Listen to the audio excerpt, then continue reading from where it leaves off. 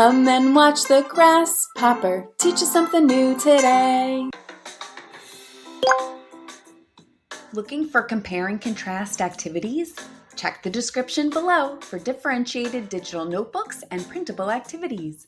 Perfect for stress-free planning. Let's begin.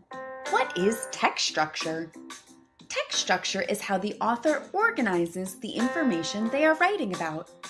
The text structure lets you know the purpose of the text. It helps you figure out what the most important and useful information is.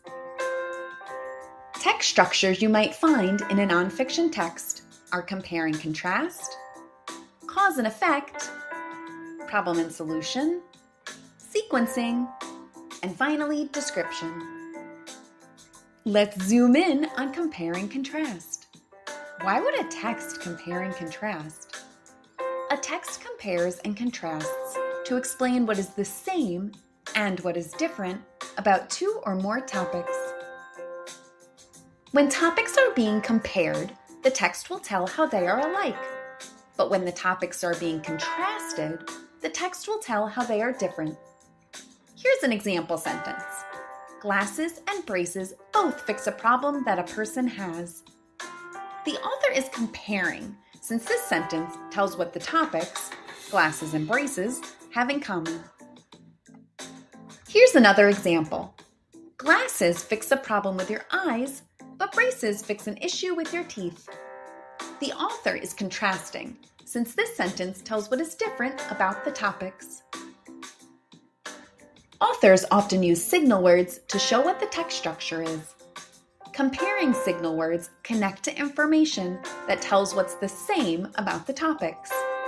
Here's some signal words you may see for comparing.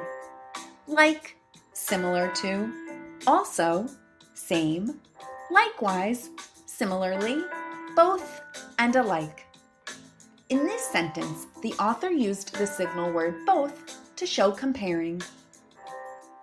Contrasting signal words connect to information about how the topics are different. Here are some signal words for contrasting.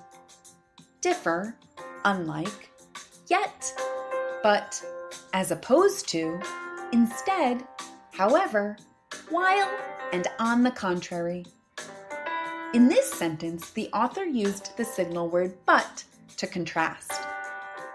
When you read, it can be really hard to keep track of all of this information. Highlighting or underlining signal words and the information they connect with can really help. Then it becomes easier to figure out the text structure. Now we will read a text called Keeping in Touch. As we read, see if you can find the signal words and connecting information that show this is a compare and contrast text structure. Keeping in touch. Making a phone call and texting are alike, since they are ways to talk to people. We can share stories with others through both phone calls and texting. On the phone, we know how people are feeling by the tone of their voice. But in texts, we know their feelings by their typed words and emojis. What signal words and connecting information did you find? Pause the video to discuss. Let's see if you found everything. Here's the first signal word, alike, and this is the information it connects to.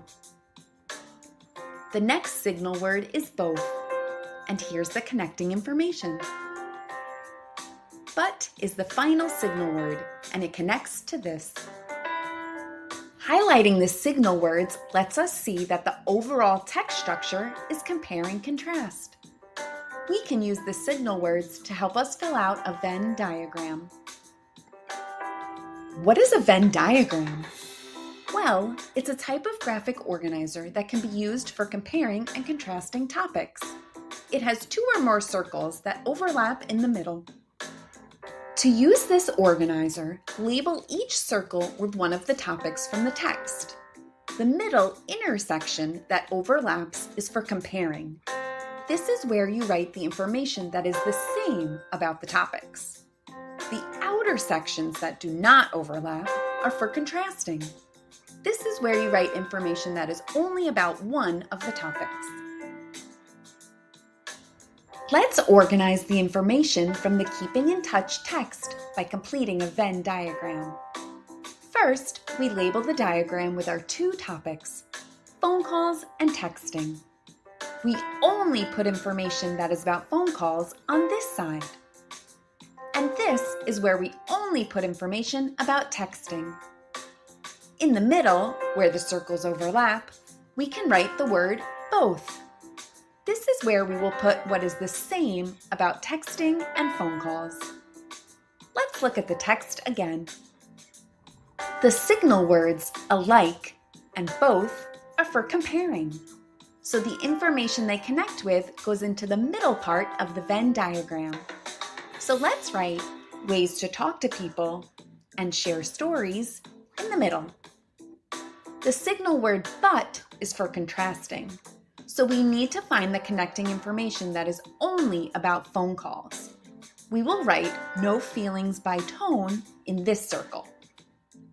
Then we need to find information only about texting. We can write no feelings by typed words and emojis into the circle labeled texting, as this is only true about texting. The Venn diagram is finished. We added all of the important information. Now we can easily see the information that is being compared and contrasted from the text. Now you're ready to find compare and contrast text structure in nonfiction texts. Thanks for watching our teaching video on comparing and contrasting. Don't forget to follow Grasshopper and shop our text structure resources. Check the description for more.